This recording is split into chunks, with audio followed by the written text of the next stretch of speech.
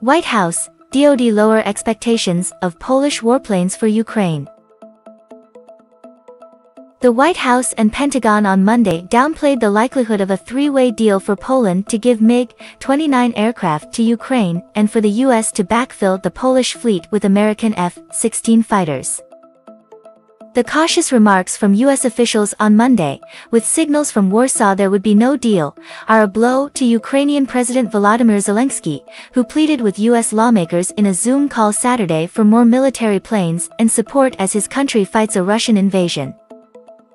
White House Press Secretary Jen Psaki told reporters Monday the administration is not opposing such a deal, but said there are significant logistical challenges. It is not as easy as just moving planes around, Psaki said. Pentagon spokesman John Kirby sought to temper expectations as well, telling reporters, "We're very early on in a discussion here about what the possibility could, and it's not a done deal at this point.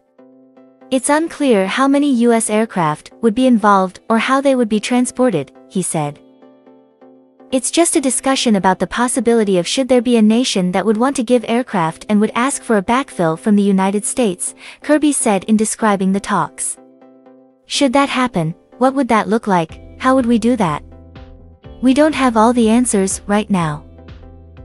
On Saturday, the Polish government labeled claims it had or will provide its MiGs to Ukraine as fake news. A Polish Armed Forces General Command tweet replied to one claim, saying, "All the Polish Air Force #MiG-29 aircraft remain at their home bases." The Chancellery of the Polish Prime Minister said in a tweet, Poland won't send its fighter jets to #Ukraine as well as allow it to use its airports.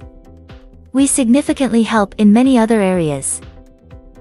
Earlier in the day, Secretary of State Antony Blinken said the U.S. would give the green light to NATO countries if they choose to provide fighter jets to Ukraine.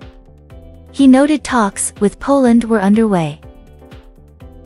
Multiple U.S. lawmakers have pressed the administration to facilitate the aircraft deal, with Senate Foreign Relations Committee Chairman Robert Menendez, DNJ, saying he would support efforts in the Senate to implement measures to compensate our allies that provide their aircraft for Ukraine's defense.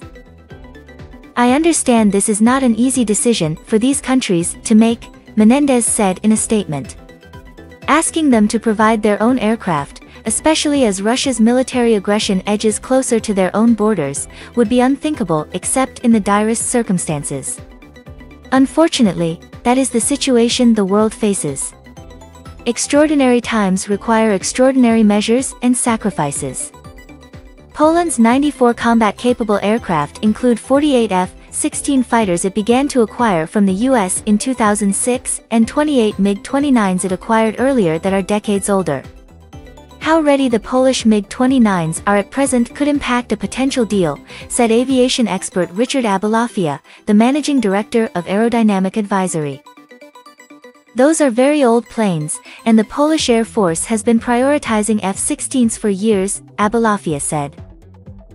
Beyond the question of whether Poland's older MiG-29s need fixing, it could take time to strip sensitive NATO-linked electronics and avionics from them, if they're to be transferred to Ukraine, said William Alberk, a former NATO arms control official now with the International Institute for Strategic Studies. "You're either taking a fighter they don't need and doing an overhaul, which takes time and replacement of parts, or you're taking a frontline aircraft that's needed for different purposes," Alberk said. "No Polish military or politician will want to say, 'We're giving a bunch of planes to Ukraine and we're a little less safe now,' but if they can leverage it, I'd rather have a refurbished F-16 than a MiG-29 any day of the week."